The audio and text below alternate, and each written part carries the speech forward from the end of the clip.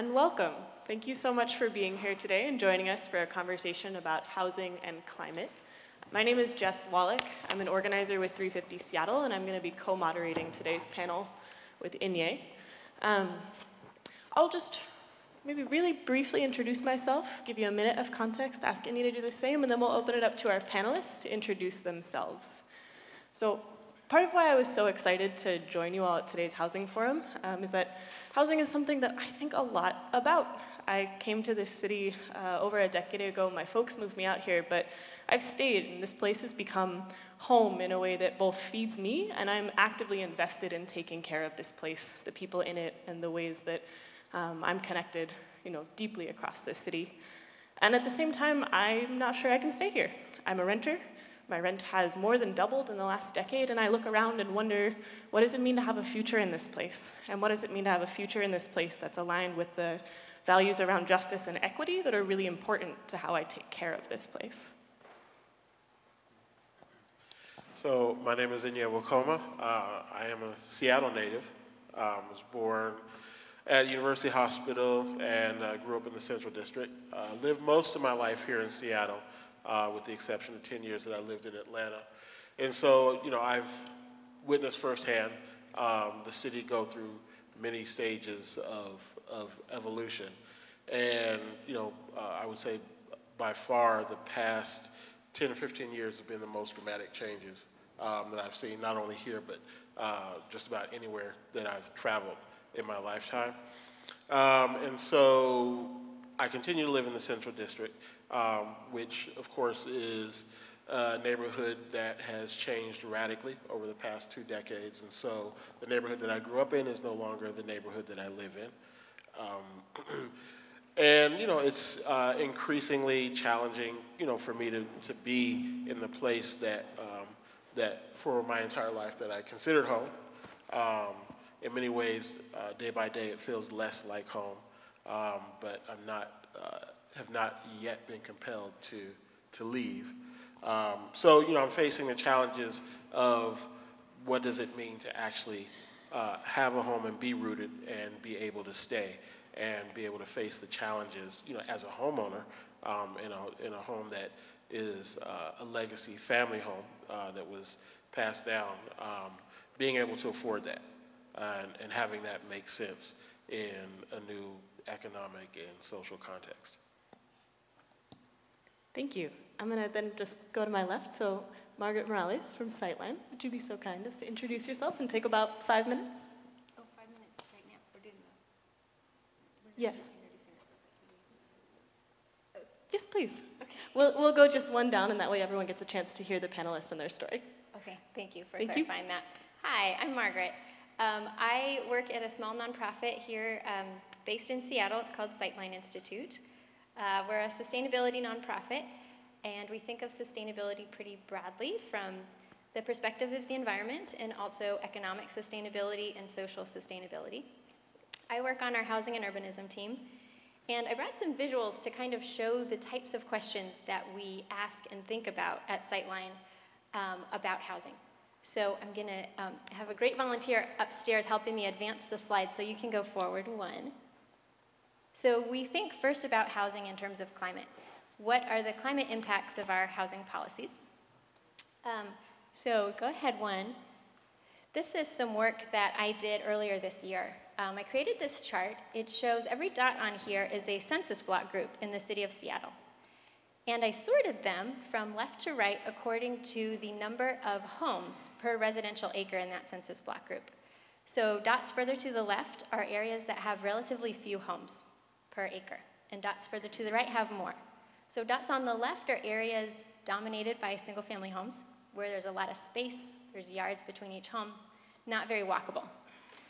The blue dots have a little more housing diversity. There's more townhomes there, more duplexes, so a few more homes per acre. And the green dots are areas that have things like apartments. So that's what the dots mean. And then they're also sorted top to bottom by the typical driving behavior of an average household in that neighborhood.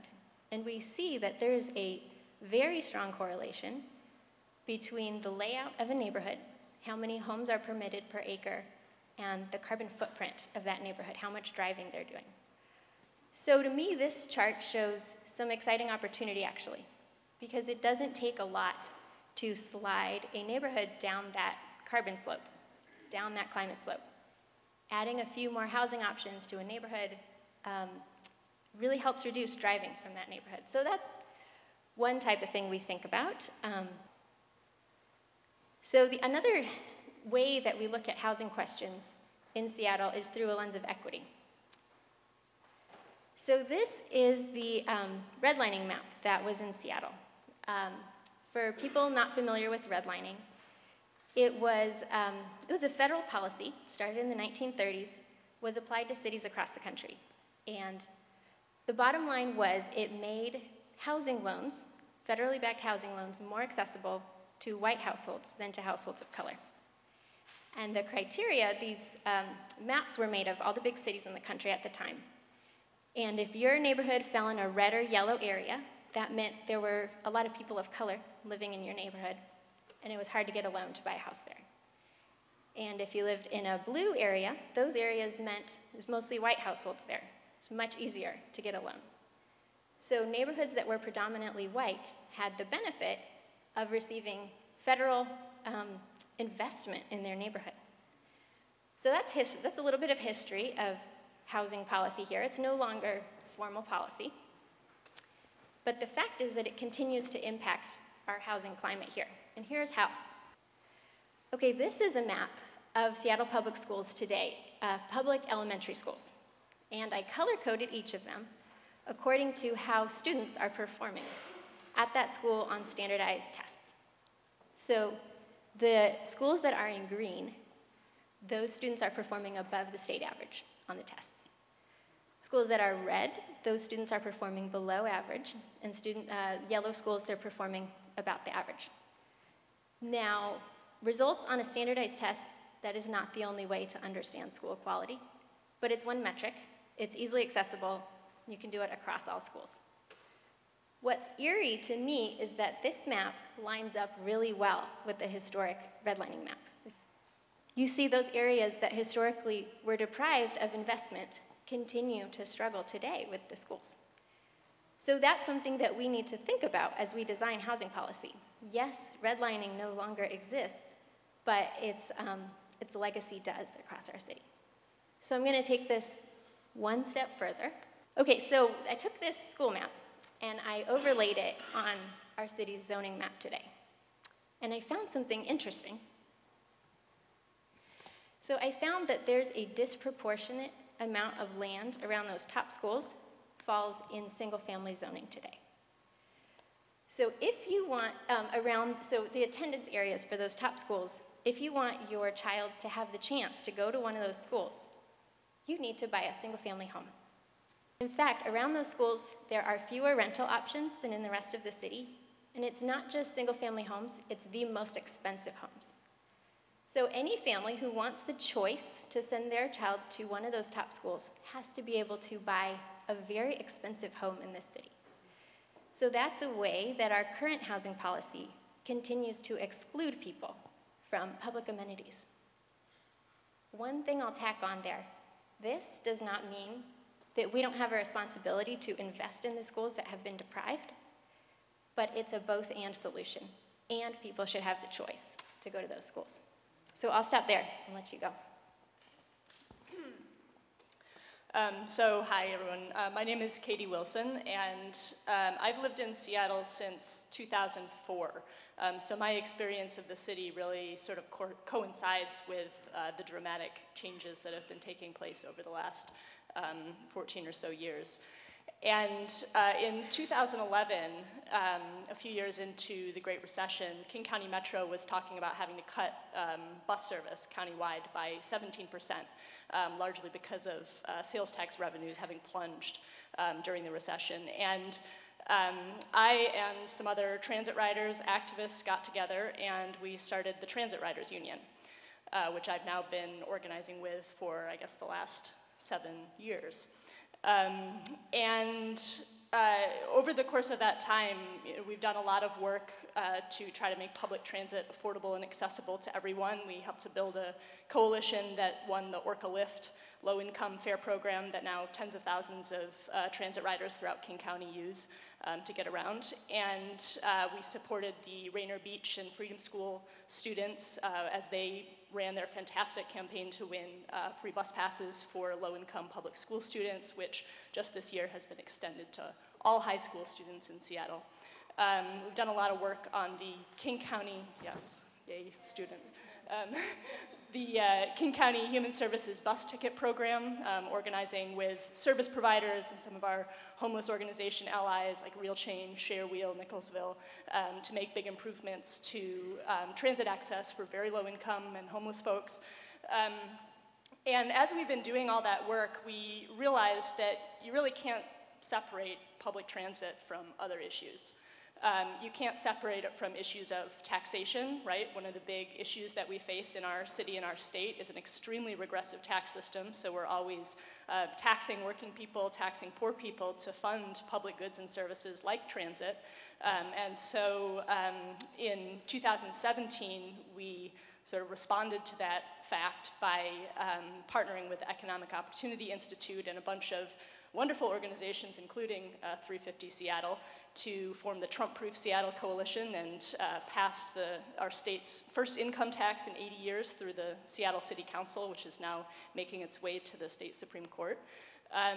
And you also can't separate public transit, of course, from housing. So as we were asking the question, can you afford bus fare? This other question came up, which is, can you even afford to live near a bus? And as housing prices have been rising and rising over the years, that question has really risen to the fore for many of our members who are low income, many homeless. And so over the past couple years, we've really dived into housing and homelessness. And starting last fall, we again partnered with a bunch of great organizations, including 350 Seattle, and built the Housing for All Coalition, and got deeply involved in the campaign for a progressive business tax, which you might hear called the head tax. And I'm sure you're all probably familiar with the fate of that campaign. I decided to proudly rep my Bring Seattle Home, Decline to Sign t-shirt, which I'm now realizing is very bright and it's probably blinding people out there. And then this summer, we put a lot of effort into this fight around the King County lodging tax, and with a bunch of other organizations succeeded in getting $165 million additional directed to affordable housing from that source. Yeah.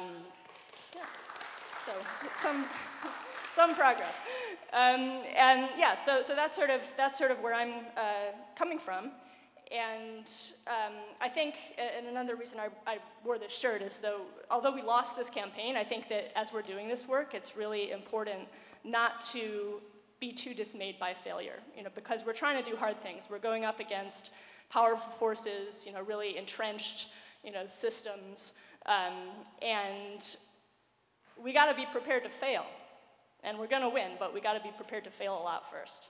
So. Wow, that was, yeah. Yeah, that failure part really got to me because it's one of the things that I'm afraid of most in most of my life. Hi everyone, my name is Hodan. I am, I guess, a Seattle native because I spent most of my life here. I came to the United States in the early 2000s. And I've did the numbers and the calculations, and I've lived in Seattle more than I've lived anywhere else in the world. So I guess that's like a version of home, but looking around and seeing the political climate and the actual climate, it's a little bit harder every day to see this place like home. And I want to really what Inye said earlier about growing up in a neighborhood and then still living there, but seeing it change around you is something that I've been dealing with a lot. And I think one of the very first things that I got politicized around was the light rail, right? So in like 2009-ish, I think the light rail opened, and they were doing that whole like, come ride for free for 3 days, and then you got to pay the rest of the time. And I started to notice that the number of white people who were getting off at my stop was just like getting to be more and more and more and more. And at some point, like I just didn't have enough fingers on my hands and toes to count. And it was really interesting for me because up until that point, my neighborhood I live in the Rainier Valley, had this reputation, right, that it's dangerous, that everybody over there are in gangs and they're thugs and there's all these sort of things. And I've never felt that way about my neighborhood. I feel the safest when I'm there. And I think maybe that has to do with a lot of us creating a community, a lot of people who look like me, a lot of people who have the same values as me, and maybe we don't all know each other, but we have each other's backs, that kind of thing that we created. And that's no longer there, right? There's more and more neighbors that I don't know. Like, when did this person move in? Or what happened to that family that used to live here? So and that's kind of, as the years went on, I went to college and did the whole like learning about racism through the classroom and being like, oh my God, these are all the words that I never had, and all this like, just like a reservoir of anger in me that I didn't really have a name for. I started to name. So of course I dove right in. I was like, that's it, I'm changing this, everything's gonna be better. I'm gonna give it 10 years. 10 years later, let's say I'm not exactly where I was. I think I've grown a lot as a person, and I've dealt a lot with failure and a lot with just realizing that the forces of capitalism and white supremacy and colonialism are like so entrenched in this country that me just like realizing 10 years ago that all these things existed might not change the things the way I wanted to change the things. So I got to Got Green early 2015, and I came in a weird way where I was like talking to a friend of mine, and I was like, hey, I kind of graduated and I found a job, but it was only for a bit. Now I'm temping and I'm kind of bored with it, like help me find work. And as she was helping me look for jobs, she also told me about, she was working at Puget Sound Sage and is now back at working at Puget Sound Sage. Was talking to me about like a committee, a climate justice committee, being put together with Got Green and Puget Sound Sage, and us like talking more about climate change. And at that point, I was like, I have bigger problems to deal with, like poverty and police brutality. I don't really have time for climate change. I do appreciate you helping me with this, but I think I'll pass on this offer. And she was like, okay, but it's a Sunday, you're not doing anything. There'll be food, so at least just come and meet people. Of course, there's food. So like I went and I was like, I want to see this. And the room, when I walked in, it felt like a place that I've been before. All these people that I've been organizing with for a really long time, friends of mine from college, people I just knew from community. And it then made me feel like, wow, if all these people that I love and respect are thinking about this issue, maybe there's something to it. So let me just sit through the meeting. So I sat through the meeting, and it was one of those things where I was like, yes, these are the words that I've been looking for to associate with climate change so that I feel seen in this field of work. And up until that point, it was only about polar bears and sea level rise, and no one was talking about what happens when sea level rise and how islands go underwater and entire cultures and people and homes go away, right? So Got Green and Puget Sound Sage helped me put words that make me feel like I belong here, right? So I've been with Got Green ever since. I've learned something new like every day, which is exhausting, but also super exciting, because then I'm never like settled or bored, right? Because I'm a millennial, things have to be changing, or else you've lost me, right? Right now we've been working on a ton of things, and the Climate Justice Committee have come a long way. We did a survey asking our community what they thought about climate change, and everybody gave the same answer that I was giving: standard, polar bears dying, sea level rise, and I think that's kind of it. But when we asked, like, what, if anything, will make your communities healthier? What are you seeing in your communities? Folks are talking about, like, diesel trucks and, like, asthma and living on Superfund sites and not having areas that have air conditioning because the summers are getting hotter. So all of these things that are issues that are related to our climate changing, but no one in that community seeing it that way because they don't see themselves in climate, which was something that was so amazing that I could just, then there also like me asking them these questions was like a plot twist to their life, because everybody who talked to me about climate change were always white and older, right? So it like gave me an opportunity to disconnect. But when it was me and people who were from the committee, it was like an invitation to let's keep talking about this thing. Yeah, so we're working on housing, and I don't want to like launch and like answer the questions that are coming to me or coming to all of us, but we also are looking at climate change and the impacts of climate change in a much more broader and more like connected ways, right? Like we're talking about like affordable housing that's healthy to live in. We're talking about transit that are near such places where you can live in, and good jobs that fulfill you as a person, but also pays you really well and helps you add to whatever you have to give in the world. And opportunities to be in the environmental field for work and get paid. And food access, right? Like for families who have enough money to pay rent, but rent is so high, they don't have enough money to pay for food, so they fall into the food insecurity gap. And how do we close that? And how do we close that with the sugary beverage tax and not let folks who are elected officials use that money for something that's different? And that was not to my friend here, it was to someone else. So like just connecting all those things so that we create a whole like world that folks can live in and thrive in and not just survive in. And that's kind of why I do this work and why I'm here on a Saturday when I could be binge watching shows that I have already watched.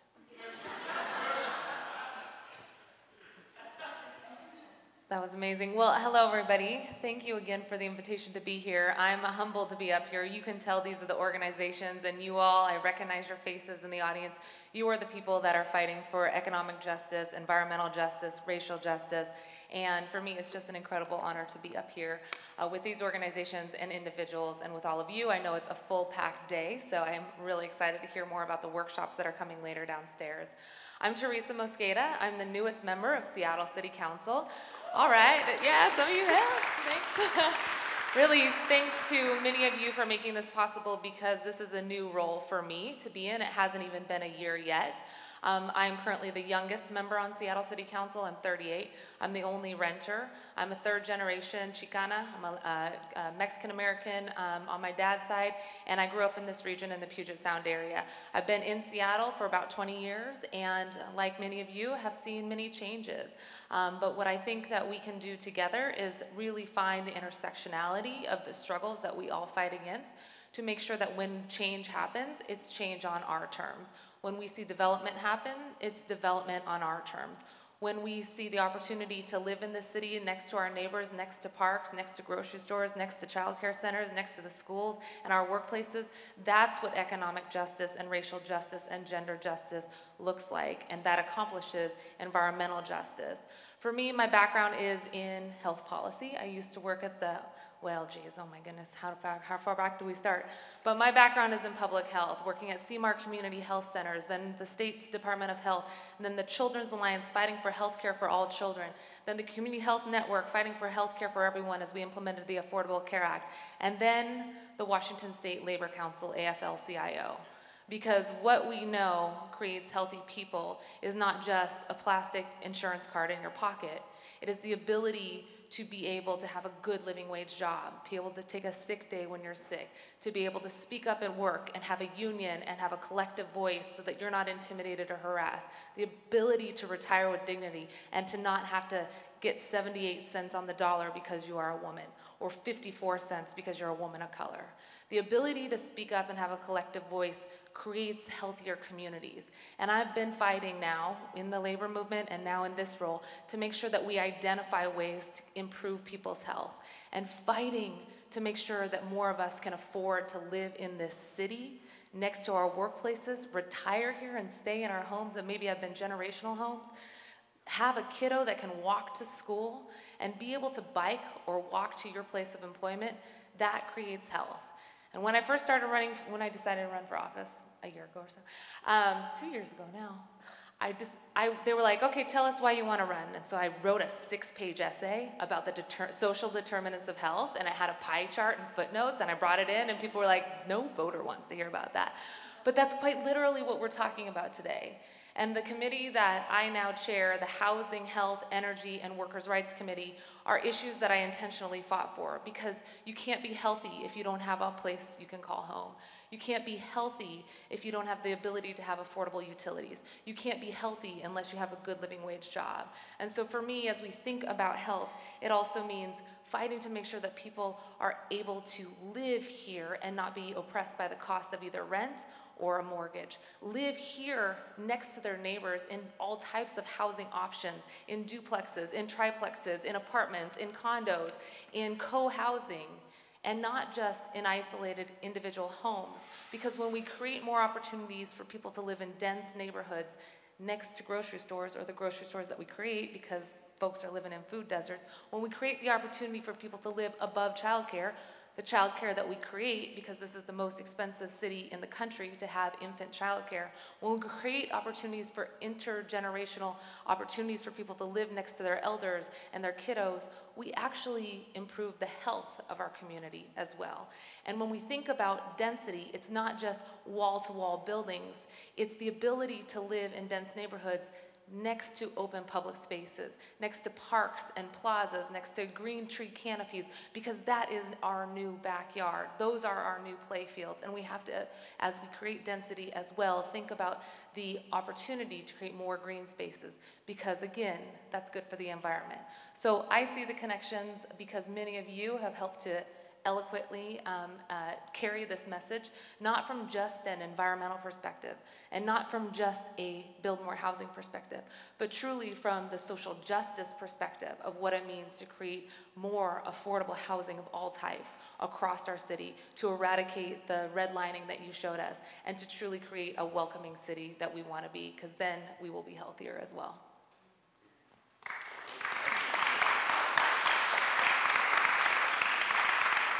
So, I feel like in everyone's introduction, we did a really excellent job of broadening the frame of this conversation. And I think that's important. A lot of times when this conversation is had in the public sphere, the issue of homelessness and the housing crisis is framed purely in terms of housing units and cost per unit, right? Which is a very narrow and a very capitalistic framework, right? But I think what everyone up here is really talking about is what does it mean to imagine, work for, and create living communities, right? Communities that reflect our values, that reflect who we are as human beings, and don't undermine who we are as people. And so, I don't know, did you want to add something to that, Jess, before we jumped into the questions? Go for it. Okay, great. So, I think where we'd like to start, and sort of dovetailing off of the last comments around density, since that is one of the key issues in how we imagine, not only building our cities, but also maintaining the natural living environments that surround our cities, the countrysides. Let's talk about density.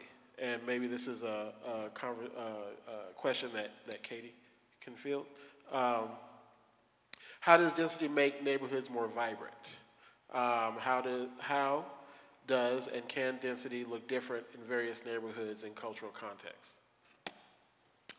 Okay, density. So I mean, at the simplest level, density is more people per square mile, or whatever, right?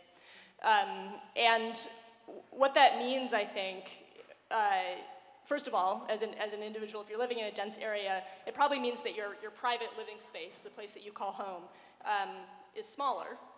But what that means is that the city or your neighborhood sort of becomes your living room. And I think that's where the potential for vibrancy comes in. People are spending more of their lives out in public space, interacting with each other, creating community, participating in community and culture. Of course, density alone is not enough to create vibrant communities. You could have, just really dense huge tall buildings with people crammed in there and not have a vibrant community. You also need public space, right? So there's this question of public space versus private space. If you're gonna have vibrant communities, that neighborhood, that city, that's your living room, it needs to be a nice living room. So there need to be places that people can walk, people can socialize, people can play. There also needs to be diversity of incomes. If you just have a dense area that's, you know, a housing project with just tons of poor people or tons of rich people, it's not going to be vibrant in the same way. So diversity of incomes, diversity of living spaces. You need living spaces that can accommodate families that have children, right? It can't all just be tiny little studios that single people can live in. So you need to have, families need to be able to live there. Diversity of cultures. Do immigrants and communities of color have the ability to start businesses someplace, right? So there's all these questions that, in addition to just density, are necessary to have vibrant communities. And you know, there's a lot of ways to achieve density. And it can look different, right? So one of the things that I know the city is considering now is changing rules around accessory dwelling units, and it's something I think we're probably going to be talking about later, so I won't go into it, but there's ways to add density that don't just entirely change what a neighborhood looks like or feels like. And you know, density is so important to fighting the climate crisis. If you have jobs, grocery stores, schools, churches near where people are living, then this becomes very efficient from an energy point of view, right? Each household is maintaining that smaller personal living space, but also you don't have to travel as far to get to the things you need, so you have a much smaller carbon footprint. The only thing I would also echo is when we have people who can live in their communities that they work or study or do their activism or retire and they're not on the bus or commuting for 2 hours a day, all of those gas emissions are no longer in the environment, and car emissions is the single biggest contributor to pollutants in this area. And so in addition to all of the amazing health benefits and efficiencies that Katie just mentioned, we're also creating opportunities for people to get out of their cars and reduce the pollutants that are in the air and spend more time enjoying their loved ones and playing in those plazas and going grocery shopping with their families, like Katie mentioned. So it's the real tangible, immediate reduction in greenhouse gas emissions when we don't require folks to drive and be away from their families for hours. So, were you going to say something? Yeah, I'm just gonna. I think it's a beautiful vision that Katie created for us, right? But that can't be something that happens without thinking about racism and then the chart that we saw earlier about the impacts of historical trauma on communities.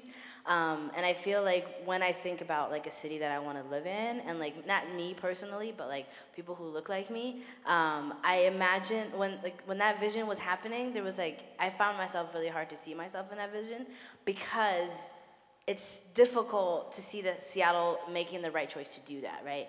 But I don't care. I'm here. I'm going to force the city to do what it needs to do to continue for people of color to continue to stay. I personally want to leave, but I want to create a place where everybody else who looks like me can stay, and that can't happen without thinking about that chart and talking about the history of the United States. But let's just bring it all down to Seattle, the history of Seattle and the way it treated people of color to date. So I feel like I want to dig a little bit deeper into the issue of density because I feel like it ripples out into a lot of different areas. And this is, I'm going to direct this to you, Hodan, and challenge you to kind of go a little deeper.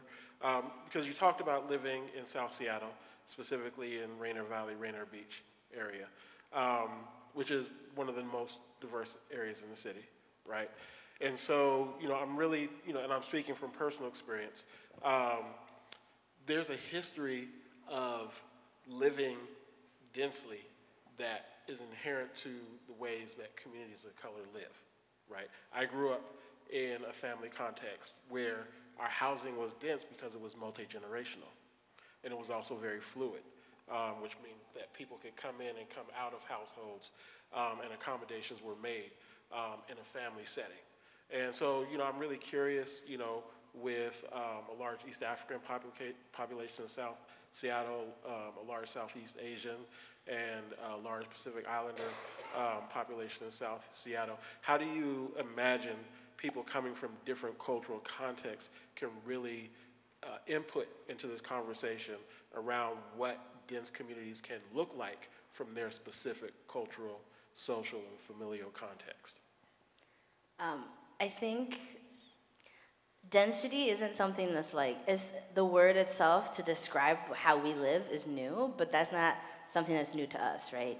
I live with my parents, and in our household, there's, except for one sister who lives at UW because she's going to school, all of us still live with our parents, right?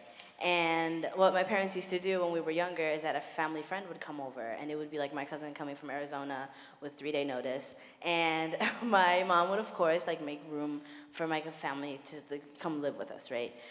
So I think when we talk about like density and how communities of color have lived together, and also like in one home or like in the same neighborhood of all the same family. Like I think Enye's family is like I think what kind of we should aspire to when we think about like density, to have multiple homes in one place, and like the way he grew up and all of his family being nearby and like leaving and just be like, okay, I'm gonna go and like go to my other family next door, and taking people's culture not as like something to detract from the city, but something that adds to the city, right? And I remember a friend of mine was talking about how the city of Seattle was like giving people money to go tell communities of color how to compost. So they have this white person come into their house and be like, this goes into the compost, and that goes into the garbage, and this and that. And the mom just kind of listened, and her daughter was like, wait, you do this every single day. Like, you do it without even thinking. The food goes here, and everything else goes there. Why are you letting all these people, like, tell you what to do? And she was like, it makes them feel good to think that we don't know what we're doing, and somehow kind of tell us what to do, right? And I literally thought to myself, and I'm like, you're right. You're here planning for a city and being like, this is how you can fit in, when we've already lived how many hundreds of years this way, have been composting. Like, I know, like, the scraps of food goes here. I don't need someone to come into my house and tell me how to live that way, right? And I kind of, like, I want to, like, urge people to, like, not think of communities of color, like, especially, like, folks who've, like, immigrated to the United States recently in the last, let's say, 20 years, as people who don't know what they're doing, right? As people who, like, somehow we need to save and give instruction to, and this is what you do, and all of that stuff. Just because someone doesn't speak English doesn't mean they're, like, not smart, right? So, like, it's just, there's a lot going on here that I think there's a lot that could be learned, the way that communities and, like the East African communities, which has multiple different countries within that, like Africa's a country. Do I have to go back? No, good. All right, so like, right, and then like folks have come from different places in the world to make a home here, and they already know how to do that, and like learning from that when planning for density is gonna be key, because if folks keep treating density as something that's new and shiny and some white person thought of, it's not gonna work.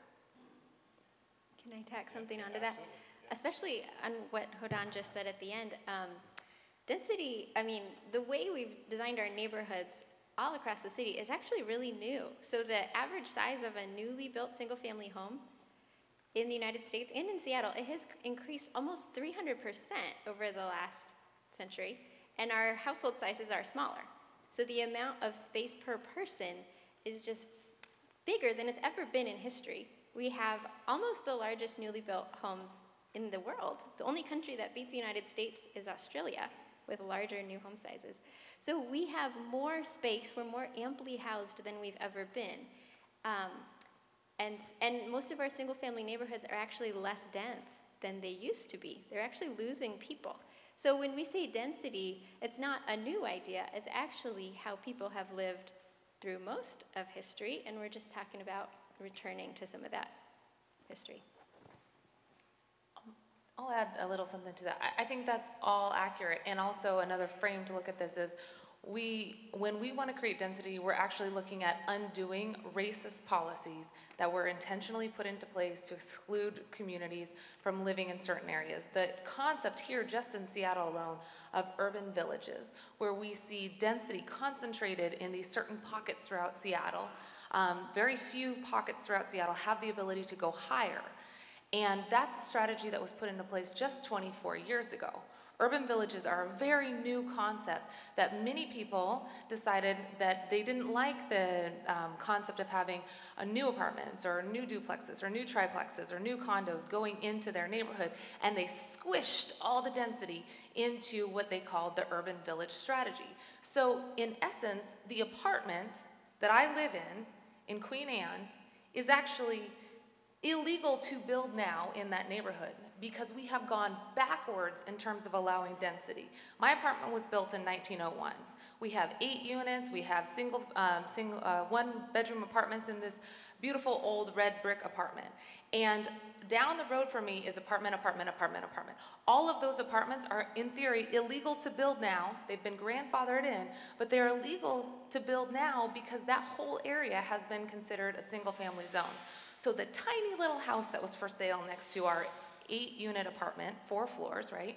8-unit apartment, that tiny little house that was for sale 2.5 years ago, I walked in after going for a run one day, and I walked in, opened the door, they were having an open house, and I thought, oh, well, this is for sale. It's a really nice area. Let me take a look. The realtor looked me up and down and said, this is cash only. And I got the hint.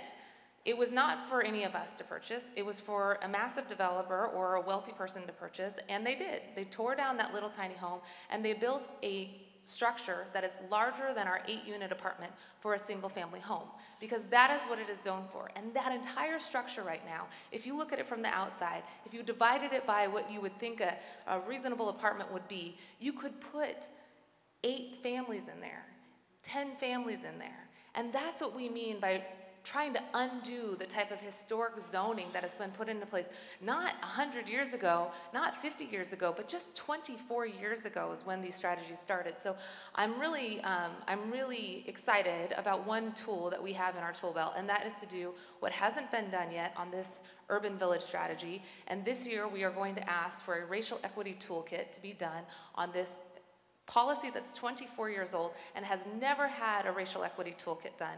Because when you have 65% of the land in Seattle zone just for single family use, that means you are excluding more families from being able to live in those areas. And when you see the map that you just provided, not only are you excluding people from living in those areas in denser ways that are more inclusive, you're excluding people from parks and grocery stores and childcare facilities and access to transit.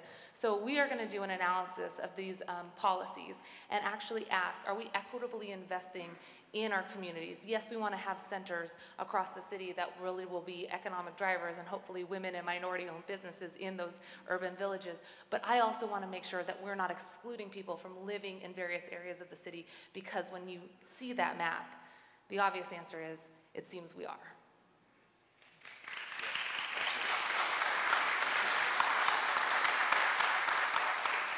You know, I want to interject another term into this conversation, which is environmental justice, which I know that Got Green is on the forefront of dealing with. And the reason why I feel like it's appropriate, because what you just described, Teresa, is a disproportionate burden, okay, of either carrying, you know, the ills of our society, the collective ills of our society, or the collective waste of our society in the case of environmental, the issues around environmental justice, disproportionately fall on poor and communities of color. A lot of times are poor communities of color, right? Most times are poor communities of color. And so, you know, as we're really thinking about how does this issue of housing actually dovetail with this larger global issue of the environment and climate change, you know, and thinking about all these things being intertwined, that disproportionality, you know, there's something underlying it. There are systems underlying it. And so I'm wondering if anyone on the panel, maybe, hold on, you know, can elaborate on, you know, the connections between that disproportionality in, say, for instance, an oil refinery, you know, being placed, you know, in and around a community of color, or the fact that only people of color can afford, you know, to live in those places, and the fact that the places where people of color manage to set up and build homes and communities are the places where people look to first try to resolve the collective ills of our society, while other communities remain more or less immune. Um, I want to also invite everybody to just kind of like chime in. There's a lot in that question, and especially you, Inye, feel free to like come into this. I think I want to start a bit with just like all of the circumstances that came together to create climate change. I think before working at Got Green and like obviously like understanding all of this, I just thought, oh wow, like here it is, we didn't do nothing, right? But like even though in the back of my mind, I was like, maybe we should just investigate that a bit more. So when we think about the United States and how we came about this country, right? We start with like the murder and the complete annihilation, almost complete annihilation of Native peoples, right? Of culture, of people, and like the horrendous activities that had to happen, that did happen, for us to be in this place where we are today, right? And then following that, the enslavement of Black people and African people, right? Like the purposeful stealing of people from one side of the world to bring only for work, right? To be used as properties, right? And I just say all this so we have like some sort of like layout in our brains about how we came to be where we are today, like colonialism, capitalism, white supremacy, all those things coming together to ensure that white people have privilege for generations on, to have the home that your parents passed down and their parents passed down, that's in like the nicely cushy part of North Seattle, that has the cleanest air in the city, that has the best schools in the city, that has the most walkable, if you know, houses are a little bit far, so maybe you don't really walk as much, you drive everywhere, but still the air there welcomes you to do that, right? All of that was like in your good fortune, but also at the backs and the disproportionate impacts of other people's misfortune, right? When I started at Got Green, my 5th day at work, I went to a presentation by Jackie Patterson, who is the NAACP person on climate change. And she was giving this whole presentation, and I was like just learning. I'm literally writing down every other word.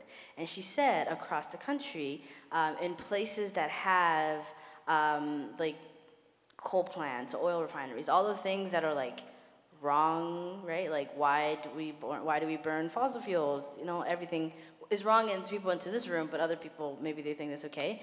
70% of African Americans live near those coal plants. And I just like put my pen down and I let those statistics, like I know we're like kind of like, oh, numbers, and you just kind of like disengage, but let it affect you, right? Like 70%, right? That's just like a literal like direct impact of how Black people, and especially people who are descendants of African slaves, are treated in the United States, right? And that might not be true for me as a recently arrived immigrant, right? Like the way race works is that the way people look at you and they see that, but there's also ethnicity and there's a whole bunch of things. So we're all Black people, but within that, we're not a monolith. There's like a bunch of other things. I'm giving you a history of basically everything. So like I'm going off on a lot of different, so y'all stop me. It's all really connected, but you have to know all of these different things so you understand the point that I'm trying to make, right? So when I heard that, I was like, oh my God, this is like, and I talked to her afterwards, and of course, people don't think, actually, you know what, I'm gonna like let it not do that. People who are running those oil refineries or whatever, not the people who are working in them, because those people, the circumstances are there that they have to work there to feed their families, but the corporations that own them, they know what they're doing. Like, they're not just like, they purposely did not put the oil refinery on the other side where they live, and having their kids have asthma, and have their kids have cancer, and have their kids drink water that's coming from pipes that have been infected for generations, and watching all of the officials just be like, oh yeah, like Black people have been showering in this, Black kids have been drinking this, and not doing anything about it. Like that's all purposeful, and it's to serve capitalism, right? And that's when the environmental justice comes in, right? Because environmentalism is like, for white people, I'm just gonna be real, but environmental justice, when we take into account the racist history of this country and the way that white supremacy has impacted communities of color, to then explain what's happening in the environment, right? So it's all connected, but it's a place that we created to us to be seen, right? So it was like people of color, Black people in particular, who we're talking about these connections long before it was popular and like people like me were getting educated in it. And I kind of want to leave it there because I just talked a lot, but I also want to give you and everyone else to kind of like chime in a little, add a little bit to that. And I'm looking at you, Inye.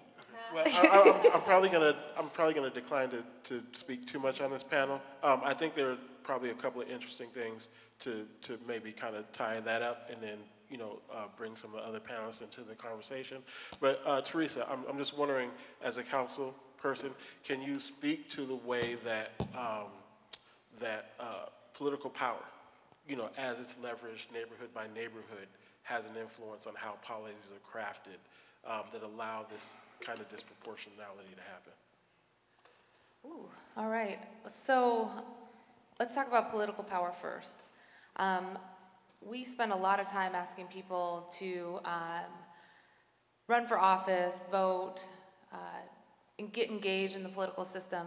But I think in the last 5-10 years, we've seen the reality when people don't have someone who looks like them, don't have someone who speaks their language, doesn't have someone who comes from their neighborhood run for office. A lot of our younger communities, communities of color, stay disengaged. What I'm hoping that we can export from Seattle is what we see now on city council: majority people of color, super majority women, and more people, I think, seeing that they now have the opportunity to have their voice heard. Also, as a renter, I want to make sure that the 52 to 54% of us, we're the majority, that we have our voices heard on council. And historically, when you have individuals who are serving in either the legislature, because they only make around $38,000 a year, which is not a living wage, which you can't raise a family on, and that's why we see older, whiter, richer folks. It was a headline, I didn't say it, from the Seattle Times, 2014, that Washington state politicians are older, whiter, richer than the other Washington. We have got to do a better job of both recruiting folks to get into office, making sure that they're living wages, making sure that people are held accountable, and that our voices are truly centered when policy decisions are being made. And now, I'm a renter, and I know how many of you are renters? See, we're the majority of Seattle is renters. How many of you would like to be able to potentially have your own place one day that you can call your own, a place that you can own? The reason that we're raising our hands is because we don't have a solid retirement system in this country. And owning is very likely the only way to get out of generational poverty for many families, and also the ability to create equity in your pocketbook, but the equity that I'm talking about as well for communities of color that we've been talking about, we've been historically left out. In the recession, since the recession, the number of community of color owned homes have declined, and I believe the statistic was the amount of wealth that was earned since the Jim Crow era had been wiped out in terms of actual wealth that communities of color owned post-recession, because we are the ones who suffered the most. And now, when I think about what that means for trying to make sure that our voices are heard, is making sure that communities who've been historically not included in the conversation actually are the first ones invited to the table. That means the individuals who haven't been asked their opinions are reached out to and not asked to come to a meeting, but the politicians go into those neighborhoods and ask folks directly, what do you want to see? So that policy decisions can truly be rooted in what communities are asking for. That's what I'm hoping that we see more of when we see more representative democracies, individuals elected to have a true representative democracy. So I'm really interested in how we create first-time home ownership options, how we create more duplexes and triplexes and condos and apartments that are affordable. I'm interested in, when we say the word development, not having that equal in people's mind displacement. And I'm interested in what it means from communities of color especially, and from low-income workers, and from individuals who've been left out of the table, including women, to have a seat at the table to talk about what density means, what development means, what it means to have home ownership options, and what it means to have affordable opportunities to live in this city. And so when we created, for example, the last version of our land disposition policy, which, by the way, a lot of the times our terminology around housing excludes people from coming to the table, right? So land disposition means, are we gonna sell this piece of property that the city owns to the highest bidder? Or should we hold it in the public's hand and use it for the public's good and build public housing and affordable housing and parks and play centers? Because I think it's the latter. we are trying to we're trying to break down the terminologies because land disposition and adu-dadu and AMI and floor area ratio and all these terms that we often use in the housing world, these are all terms I had to learn. But unless we create a table and break down those walls and stop using terminologies that exclude people because sometimes they've intentionally excluded people in the past, then we're going to perpetuate the same system. So what we're trying to do, I think, is build a new system of what it looks like to be accountable. There is a really exciting piece of policy that passed that is called the land disposition policy, but basically it was created by a somewhat large coalition of folks that came together. Got Green, 350, Sightline, a number of you all were part of that conversation about what it looks like, but the ultimate outcome was don't sell public land to the highest bidder. Prioritize that land for affordable housing and put underneath it public good services like childcare and grocery stores and public spaces and green places and people to play and pea patches and small opportunities for women and minorities to create their own businesses. And that's what the building model should look like. And if the city decides that it no longer can keep that parcel of land, doesn't want to build that housing in partnership with communities and wants to put it out there to bid, then make it available all the way down to zero cost, especially for communities who've been left out of the conversation, so that communities of color and low-income workers can actually have site control and build the housing that we so desperately need. That's what I think it looks like to actually have policies rooted in the communities that are calling for change, calling for development done right, and calling for our communities not to be displaced but at the table. And so that's what I'm hoping that we will continue to do as we think about what it means to reform, what development means in this city, create the tables, hold ourselves accountable to make sure that those policies actually work. Because changing the policy on paper has to equal changes in community, and that'll be the next step.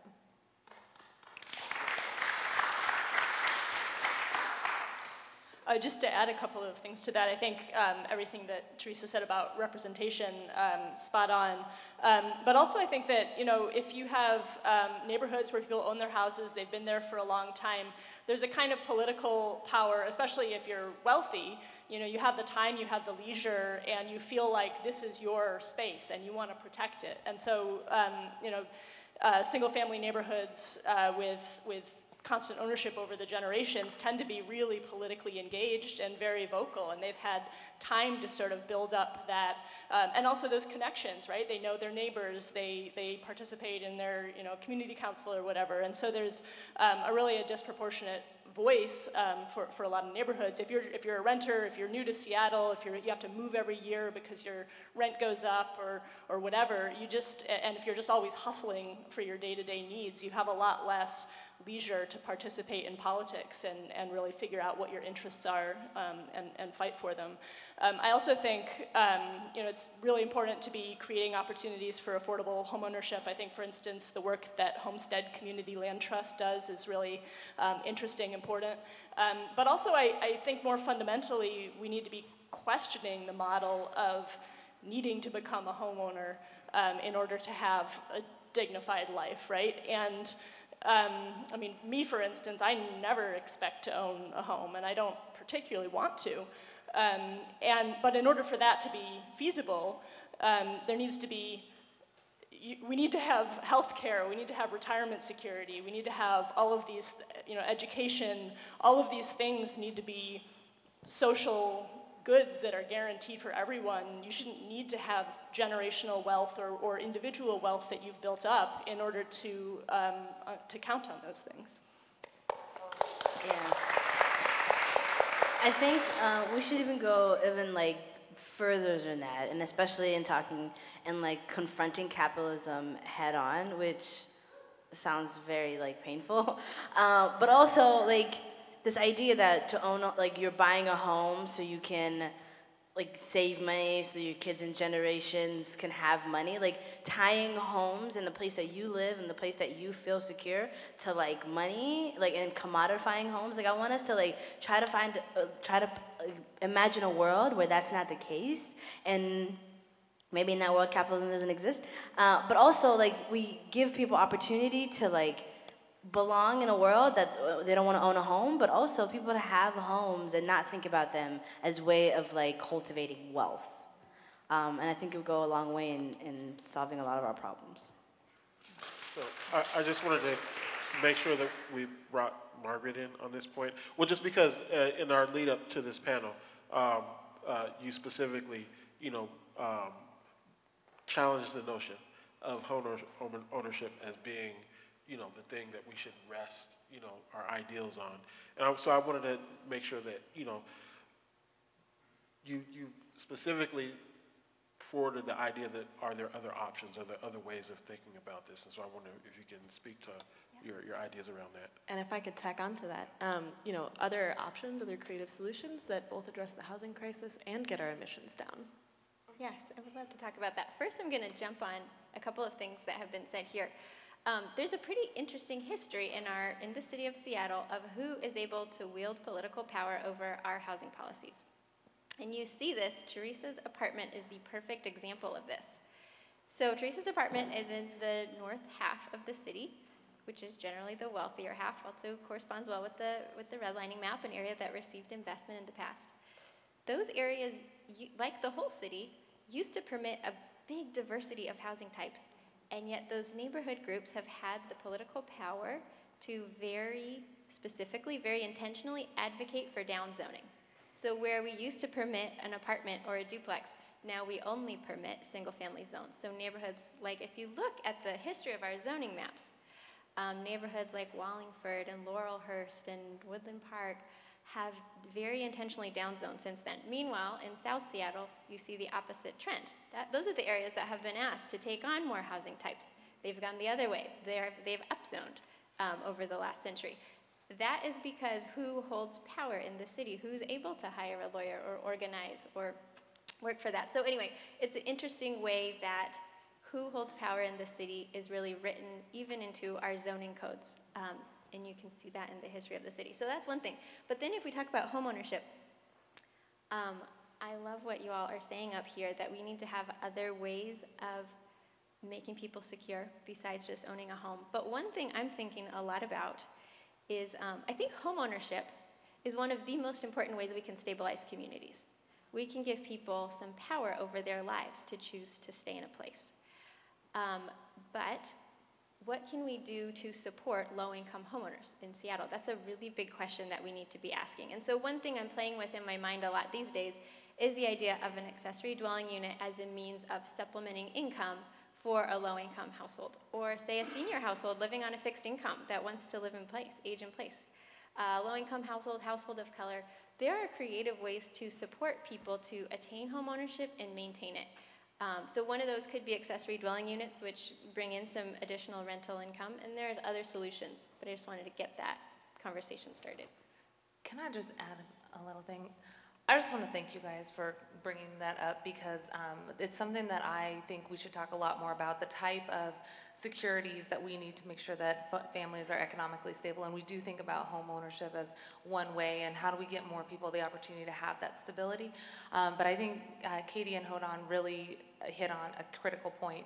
In many of the countries and cities that we see incredibly dense opportunities to live in cities and work there and study there and play there, they have affordable childcare and guaranteed health care and guaranteed retirement security. And I think that that goes back to what we talked about earlier. Housing is one element of what we need in order to be secure, but we need a guaranteed access to housing, because housing is a human right, just like healthcare should be and childcare should be, and the ability to have a good living wage job. So as we fight for these things, I think it's incredibly important to continue to lift up our fight for universal healthcare, universal childcare, universal retirement security, because these are all issues that we don't have, just like we don't have access to housing as a right here in this country. And that is part of the capitalism and imperialist model that we have all inherited, and we continue to fight every day. But I think it's a critically important element. I was just in Berlin, and Mike Eliason is out there, and he's going to be downstairs later during a workshop. I hope you get a chance to hear from him. He connected me with one of the thought leaders in Berlin who's working on density models there, and I joined them at their co-housing, where each person pays in to live together and shares a living room and a kitchen and gardens and things like that. And I told him that we had over half of our population here in Seattle as renters, and he said, well, half that, we have 80% of the population in Berlin who's renters. And he's like, but we also have retirement security and guaranteed childcare and guaranteed healthcare and some of the highest unionization rates in the entire EU. So I think all of these issues are connected, and really appreciate you guys broadening our thoughts about what it actually means to be economically stable. Appreciate that. Okay, so these are really big and complicated issues. And when we've been speaking, we've been doing a deep dive into, the complexities of, how housing looks in our communities, in our cities. So I'm just going to complicate the conversation a little bit more. And ask, each of you in your own way to connect these really complicated issues to issues of climate instability and climate vulnerability. I mean, where do these really big global issues really dovetail in ways that we can kind of grasp in our local communities? Is everyone looking at me? I know. Yeah, on panels, usually I'm the person sitting next to the facilitator, and then all the questions come to me first, and I'm like, I wish I'd have thought about that when I was saying this. Okay, so we Got Green, work in the interesting and definitely needed more of intersections of climate and like housing, right? And for a really long time, people were like, but why? Like, what is this thing? So when we work on issues, I, in my committee capacity, work on issues of displacement, right? We've all mentioned how the city's changing. We've all mentioned like who is changing it and who doesn't have the opportunity to change it. So we work on, so I'm just gonna start with my current campaign right now. So we have a current campaign called Don't Displace Dove. And Dove, Esther Little Dove John, is like an amazing community organizer, activist, person that shaped the city and probably shaped the way we think about like war and peace and environment and all of that. And just reached out to Got Green a couple years ago and was like, hey, my building's being torn down and they're building small efficiency dwelling units, and I don't want to just leave quietly and like continue to like feel erased from the city. I want to be the poster elder for this problem. Like, what can we do? And we're like, yeah, let's dive right in, right? So we like made sure we gave the developer, Build Urban, a piece of our mind. First, we were like, hey, this is a problem, and this is a citywide problem. We can be working together to create a solution that doesn't erase people of color from the city. We got no answer. Cool. We're community organizers, so we use the tools that are at our disposal to make sure that his life was a bit difficult for a while, right? We did actions at his place, but the idea is to like call attention to like predatory development like that one, right? We looked at the building schematics and all of that, and there was no way for someone who was elder, who needs an elevator, who needs like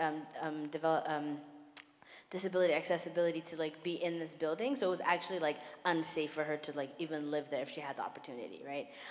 So we started talking about like how do we create a policy, like something big, right, that encompasses the entire city that focus on these issues and highlights the people who are being erased, right? So you're probably thinking like, what's the connection between communities of color who are being erased from the city and like the climate change, like the way we think of climate and like the carbon emissions and pollution. The way we think about them is that, right, so when only communities who are rooted in place, who've got the support of their neighbors, of their family, of the places where they pray, play, and are connected to and work, are the folks who will survive climate change, whatever form it takes, or whatever forms it takes. Right, so when I live in a neighborhood, right, and I know my neighbors, and my job is 5 minutes from my house, I'm one of the lucky people who get to live and work in the same area, right? But I'm displaced to like Covington, right? But just because I live in Covington now doesn't mean my job, my family, my friends, the people that I want to see every day don't still live here. So I'm driving 2 hours in the traffic that's I-5 and I-90 and everywhere else into the city and participating in the carbon emissions, right? We talked about people who are driving being the highest polluters, right? So I'm both the victim of climate change and the perpetrator of climate change, and putting people in places where they're having to participate in the things that are ruining the planet in order for themselves to survive, right? So we want to create a world where people of color, continue to live in Seattle, have a home that's healthy, right? When we talk about folks who are renting, some people, let's just be out there. People are slumlords. They're not making sure that the spaces that I'm renting, and people are like paying like $1,800 or more and still living in like places that has like moss and all these other disgusting things that make it hard for you to breathe healthy, right? To have houses that are affordable but also healthy in locations that are like have access to like public transit, to libraries, to places that like enrich our souls and our communities, but also to create a sense of belonging, right? And that's the kind of world that we envision, and that's how we talking about housing as a climate like mitigation strategy, like climate, like survival tactics, right? But also creating ways for us to thrive. And that's how those two things are connected for us, and should be connected, because climate change is, the way I think about it, when people ask me what I do for a living, like I organize under the umbrella of climate change because it touches everything else, right? It touches the way this city and this country prepares for hotter winters. A lot more people in cities and less in like, you know, like the countryside, or more immigration to the United States because we've participating in ruining the global south, right? When people are talking about like, we can survive 1.5 degrees of warming, we in Seattle might be able to do that, but what about people who farm in like middle of Africa and parts of Central America, right? Those places become unfarmable and too hot to live at like a lower degree than we are tolerating, right? So then we were like, we don't want people coming here. We want to make sure we secure our futures. Well, you should have been thinking about that before you colonized everybody and brought me here from, wherever I came from, right? Or wherever everybody else came from. So climate change is much bigger than what mainstream environmentalists talk about, right? And when I always introduce my organization, I always say POC-led, people of color-led, environmental justice organization, because we center the people who are most impacted, and those are people who are people of color, who are immigrant and refugees, people who are low income, people who continue to, like, and I want to create like a really like harsh picture in your mind, because when I talk about displacement, I don't just talk about people like moving, I say the forced and violent removal of people of color, because you have to think about it in those terms for me to draw that image in your head, so the next time you're talking to somebody about it, you also use those same words, because it's that damaging to people to lose where they're from and their community and everything else, and having to drive from all these far places, and then being people of color don't have electric cars. Yo, I can't afford to live here. I don't have money for $40,000 car.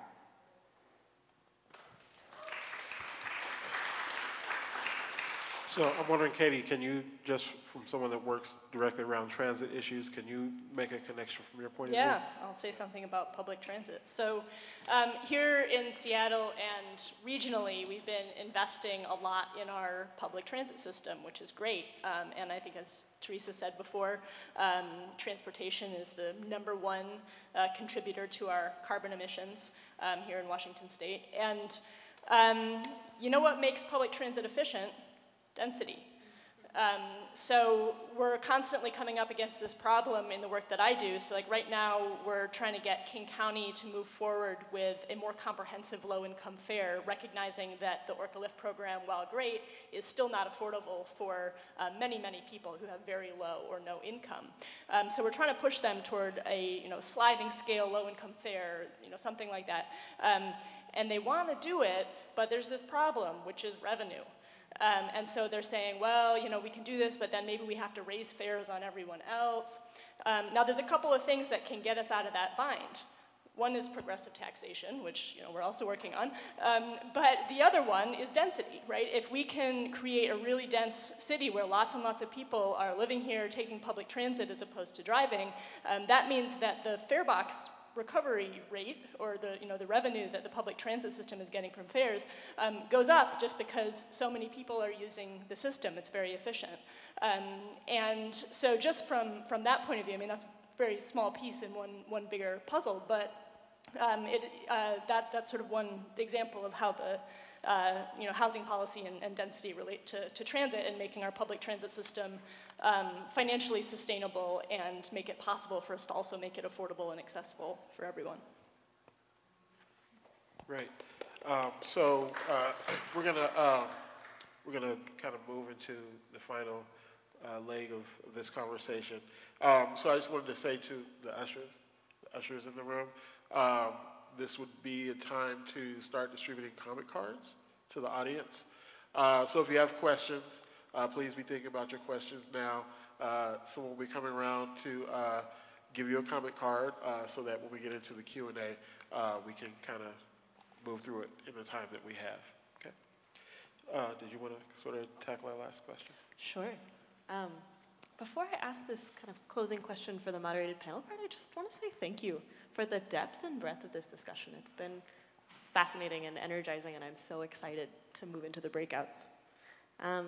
So I invite each panelist to offer some closing thoughts on the following. As we think about our shared responsibility to tackle both the housing crises and the climate crises in this place, how do we bring wealthier white neighborhoods into the conversation and part of making our city more livable?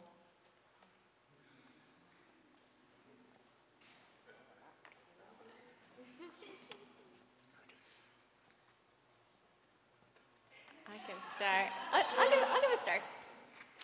I think understanding history is really important. This whole conversation is just rooted in history, and if you don't have a sense of that, it doesn't make sense. So, I mean, I don't know, we've talked about so many different angles on that history, from a global history to very local. But just from the local perspective, I'm just gonna talk about the little teensy work I do at Sightline. I look at these historic zoning maps and I say, look who has taken on the burden in this city, and look who has systematically avoided it, and it is our wealthier, predominantly whiter neighborhoods. And so I think one small answer to that question is telling that story of who has benefited, who has been able to fight and have control over their life and who hasn't, and using that to frame up the conversation. So. This is a hard question, because I mean, in general, my sort of outlook on how we're going to change things is by organizing, bringing people together and bringing our collective power to bear. But I don't generally think that organizing wealthy white neighborhoods is a big part of that work. But I mean, those conversations are useful to have. Do you want to clarify the question? I should clarify the question. I guess where that question is coming from is the recognition that there's already so much power, so much work, and so much solution making coming out of communities who are most impacted by the housing crisis and the climate crisis. Hodan, you talked about how density is a new word for a thing that's been happening for a while, right? We've heard a number of folks talk about the history of housing in Seattle and the ways in which communities have been adapting and still thriving in response to the housing pressures put on them. And we've seen those pressures coming pretty consistently from the wealthier, whiter neighborhoods up north. So in asking us to kind of close on that question, I want to wrap recognizing the solution making and the power and life thriving that's coming out of communities most impacted, and recognizing that until older, whiter, wealthier neighbors recognize their role in the historical processes that got us to this moment, we're having two different conversations about housing, right? That's helpful, thank you. Yeah, no, I mean, I think that there is a lot of useful conversations and education and organizing that can happen, because what you have now is, I mean, even if wealthier single-family neighborhood, whiter neighborhoods tend to be more vocal and politically engaged in a certain way, it's still only a minority of people in those neighborhoods that's engaged, right? So there are a lot of people, and I think there are a lot of people who would be very sympathetic to all of the things that we've been talking about here today that are just not particularly tuned in. They're just sort of minding their own business, right? So I think that all of us really have an obligation, especially those of us who are white and perhaps wealthier and perhaps live in those neighborhoods, to do that work and go out and talk to our neighbors and try to get people politically engaged. You're not going to convince people who are just like totally on the other side, but there's a lot of people out there who just aren't paying attention, and I think that we can get them engaged. This is an interesting question, and one that I think about often, but don't do much about, because in organizing, my job is to organize the people most impacted, because A, I work at Got Green, and that's who we center, but also, as a person who is most impacted, it's hard for me to have this conversation from someone who say we meet up in city council, and I'm gonna testify, and this person from North Seattle who's rich and white wants to testify too. Those are the only places where we might run into each other. A, because I live and work in South Seattle, so I don't really have a lot of opportunities to go North Seattle. Nor do I want to. I mean, I went to UW, but that's as far north as I usually go. And another thing is all of the underlining issues of all of this is racism, right? And I don't particularly relish having a conversation and bringing on older, richer white people to talk about racism, because in their minds, maybe it's over. Maybe it's just, or maybe I'm being self-centered and self-serving by talking to them about this. So that, of course I am. I want to continue to live in Seattle. I want to continue to thrive in a place that I've called home for a really long time. But also, I want us all to come along and understand that racism is not a problem for people of color to solve. It is a problem for white people to solve, because that is who is benefiting from this, right? And we can talk about solidarity and allyship all day long. I can literally sit here and tell you all about these things, but we're past that. At this point, I would like to use a term that I heard from Alicia Garza, who's one of the Black Lives Matter activists and co-founders, says, we need co-conspirators. We need people who have skin in the game, things to lose, in order for us to make any changes that will be big enough to impact what's happening in the world, right? And I'm talking about climate change at this point, right? We need to, those people who are living in the northern, healthier, cooler part of the city, to also feel the impacts of what it's like to live in white center, right? And die on average 10 years earlier than the people who are living in North Seattle. People need to take this personally. People need to let other people's lives and things that are impacting them personally. And I'm using all these words that my acting teacher's using in class. Take things personally. Things that don't impact you, but it's not about you. It's not about you surviving and you and your kids and your grandkids having houses for hundreds of years to come, because we don't have time. There are not 100 years left on this planet, maybe even less. And it's really scary and really hard to think about. And honestly, I have nightmares about it, maybe every other month. But take it personally. You organize the communities that you're a part of, so I don't have to, right? And just remember, if you remember nothing else from this conversation, remember that climate change will impact everybody at some point. This is not something you can hide from. 2, racism is not a problem for people of color to solve, and racism impacts everything. And 3, take everything personally. Really, get involved. I need co-conspirators. Get your skin in the game. Start empathy, not sympathy. I'm saying a lot of words to you. Just remember these, because it will make sense one day.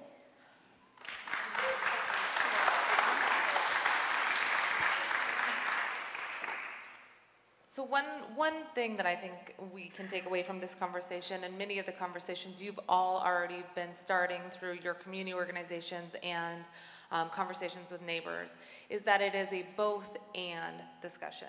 We can fight for environmental justice, and that doesn't mean fighting new development.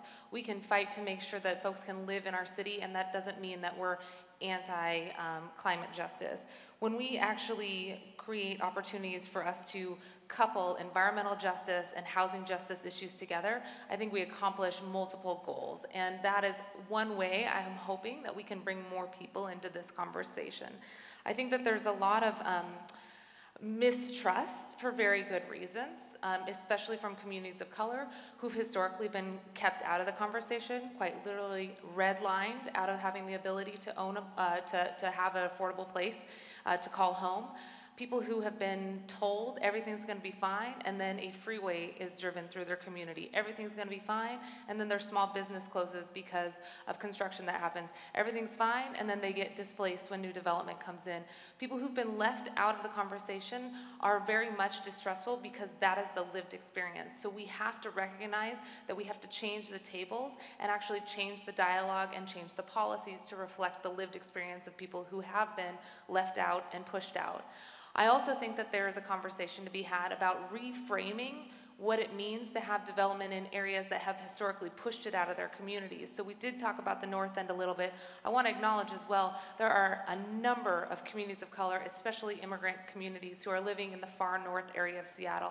Some of the highest rates of children who are on free and reduced lunch. And so this issue of affordable housing really is an issue that affects our entire city. But the reality is it's an issue that's affecting our entire country and is heavily focused on the West Coast right now. This is a West Coast crisis of housing and homelessness, and I think we need to look for opportunities to bring more people into this conversation so that we're not constantly not seeing the intersectionality, not seeing the commonality, but finding that path forward. There's a lot of, I think, opportunity for us to change our language. When we talk about development, meaning that people are taking on a higher burden, well, if we were at the table in our own communities to talk about what it looks like to create that development doesn't have to equal burden or displacement if our own folks are having the right to come back and live in those communities. If the folks who could have been displaced actually have an affordable place to call home for the rest of their lives, if they now can go downstairs and put their child into childcare and take the bus or the light rail and get to work in a fast way, when we think about what development means, it doesn't mean what we're currently seeing right now. And the reason that it doesn't equal the type of development that communities have been experiencing is because we have constantly faced lawsuits and constantly faced appeals. And we have to get past these appeals and lawsuits and legal tactics that are being used, because the reason that people are fearful of development coming into their neighborhood is because it hasn't been regulated, it hasn't been done right, and it hasn't included our community voice yet. So once we get past these legal hurdles, the first priority is making sure that those who've been left out of the conversation, at risk of displacement, and our lowest income communities have a place at the table so that we can call it home, we can do development through our own eyes, and that we can reshift the balance of power so that we now have the purse strings, we have the land that's publicly owned, we have housing that is in the public's trust, and we have a generation that can grow up without having to be fearful of getting pushed out of the city. I think that's how we help include more people in this conversation.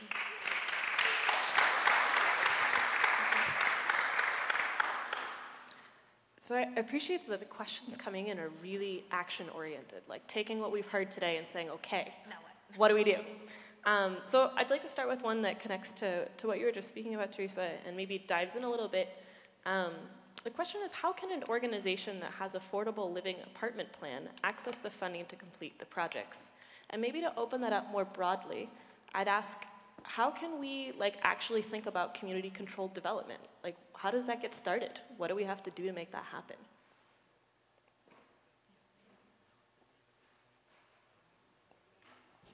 Start off on that EDI? Okay. Are you sure? Yeah. Okay. Kitty, you got the fun for the EDI started. You want to talk about EDI? Okay. All right. Shared ownership up here.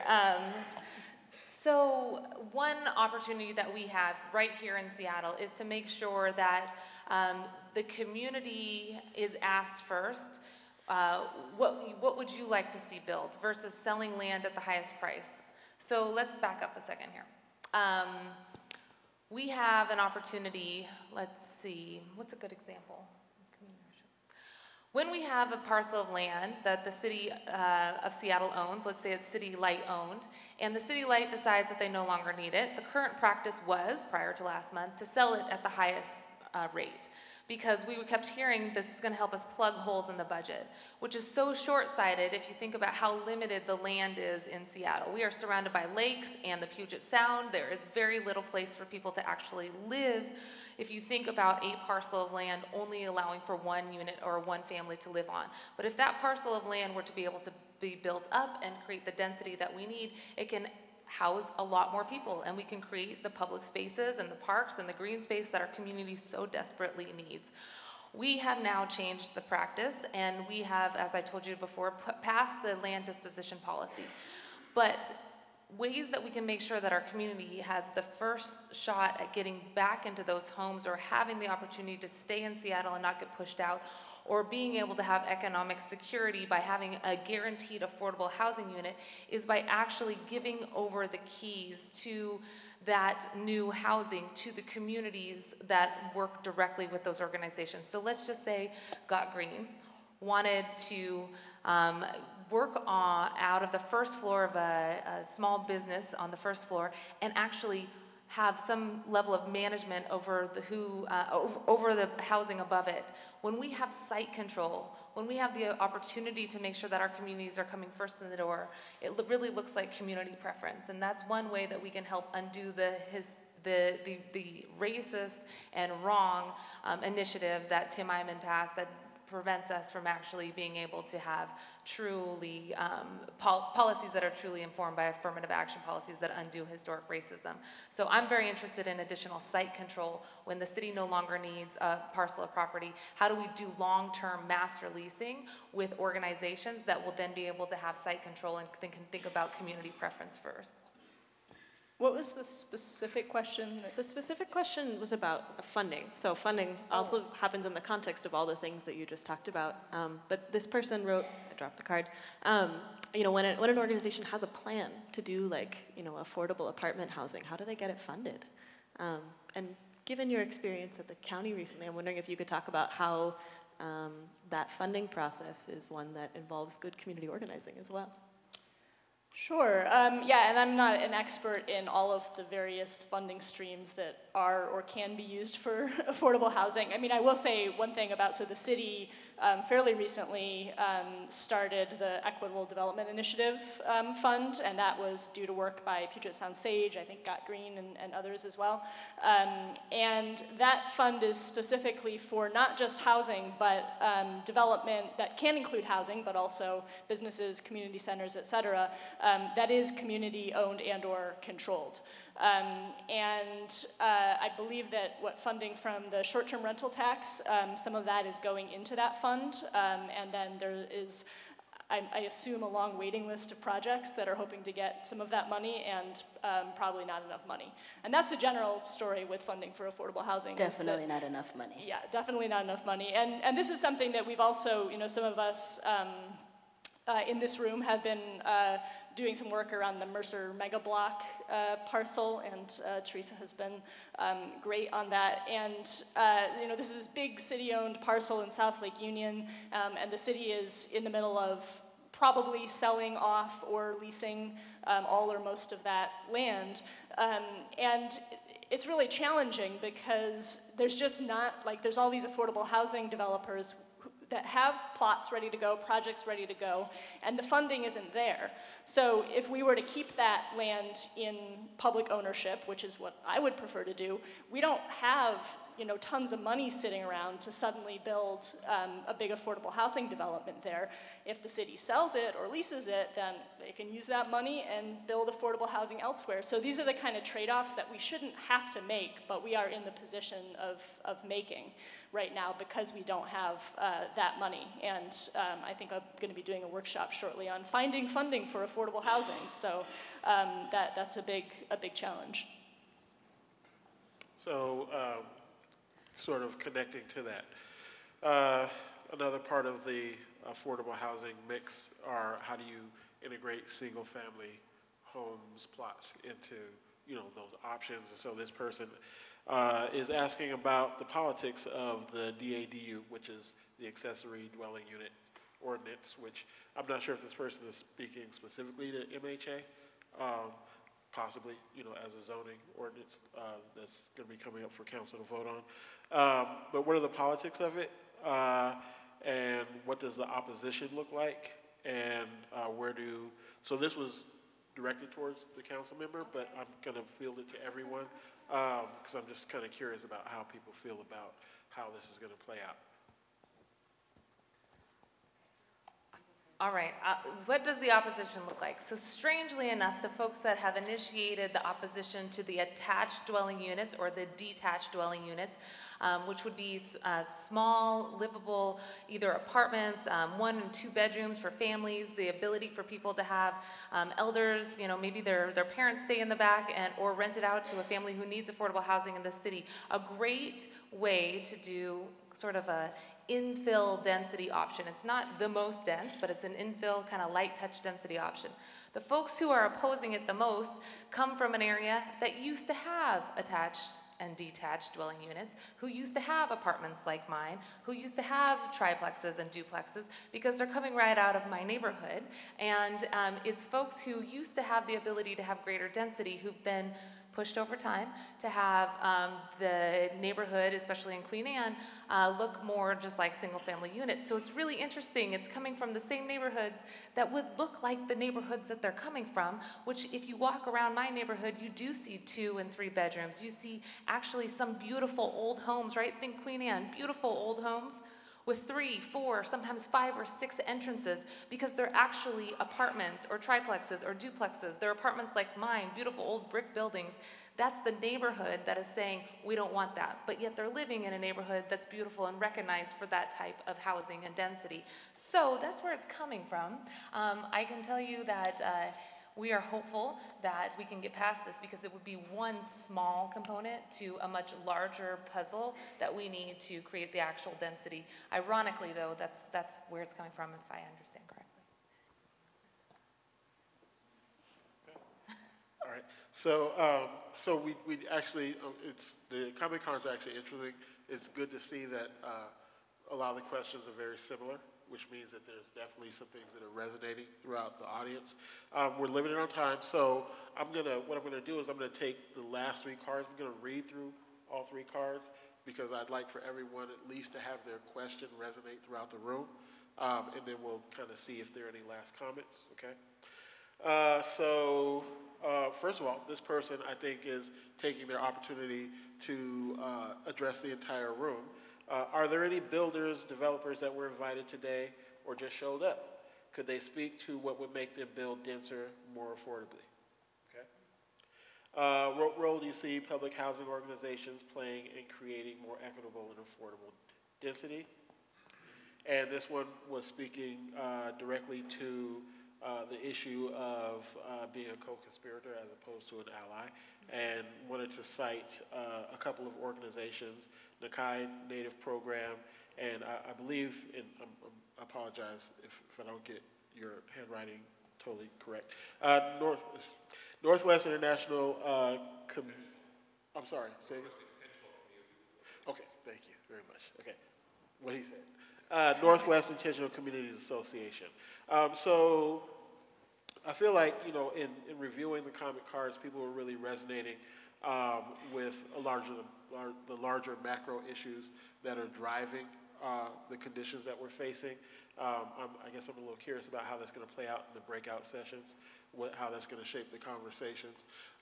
So, you know, I think, you know, as we sort of wrap this up, you know, this has been a conversation between 4 people on stage, breaking the 4th wall. You know, the audience, you know, in this thing is always an important dynamic, you know, and we're always struggling with how to bring the audience into the conversation in a way that's effective in the time that we have.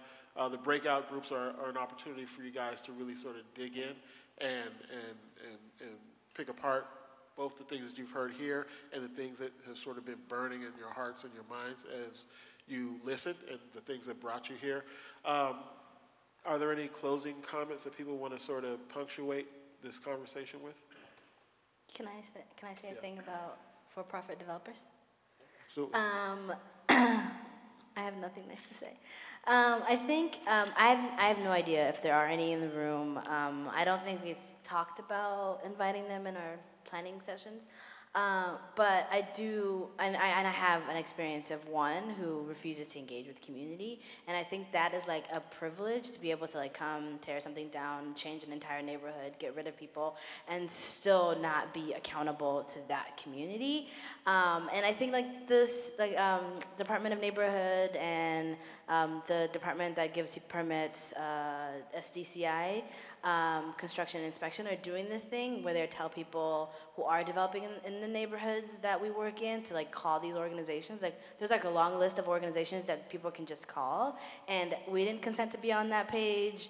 There's not really like, if we tell you don't build here, there's no like the city being like, oh, you talk to the community, they don't want it, cool, you gotta go. There's like no like actual, we have no control over what happens.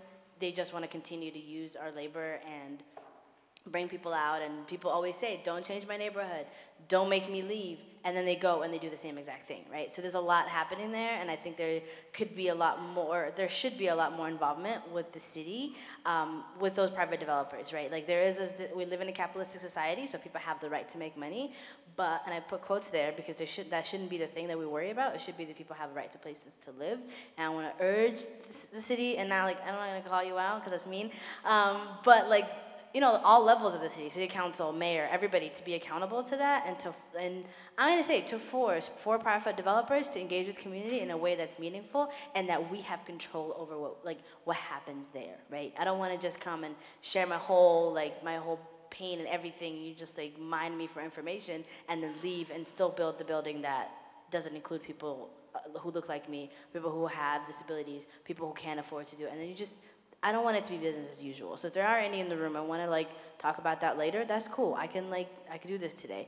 But like, don't call us and then let it go and still continue to build the way that you've been building. Okay. Well. Oh, go ahead. Yeah. I mean, I just want to say, I mean, there probably are things that the city can do to better sort of incentivize, require, allow for-profit developers to build, you know, more appropriate housing, more diverse housing. I guess what I wanted to close on is just, you know, there's the problem of resources, but I just think that we also just need to get a lot more creative about taking housing off the private market and building in creative ways. So, because right now that basically looks like nonprofit housing developers building low-income or affordable housing. But there's so many more things that we can be doing, right? Like publicly owned housing, not just low-income, but how about publicly owned market rate housing, right? So that we, as the public, have more control over creating vibrant mixed-income neighborhoods. You know, community land trusts, cooperatively owned, community-owned development. And you know, I think there's a lot of interest in that at the city and among community organizations, which is great, but I think we just need to keep pushing that further, and we need to get the resources to plow into it. All right, well, with that, I think we're going to wrap up this panel, and I guess y'all know what to do next, right? No? Oh, okay. So to continue exploring those creative solutions. Thank you, Renee. Yeah, we're going to move into breakouts where we'll have an opportunity to really dig into the topics that were raised today, and also like engage with each other and start to do more processing and brainstorming and shared learning. So there are ushers who I believe are silhouettes out in the lobby right now, and they'll take you to the different rooms where the breakouts are. There's a 15-minute break first. Oh, goodness. Some refreshments downstairs in the hall. And once that break is over, then we'll move into the breakout. Thank you, Scott. I'm just going to repeat that to make sure everyone hears it off the mic. So third time's the charm. There is a 15-minute break, and then we'll go into the breakout session. There's refreshments downstairs in the fellowship hall, and we can all walk down there together and show you where it is. There are also ushers out in the lobby. Thank you, everyone. And the ushers are wearing green armbands. Thank you very much, everyone. Thank you.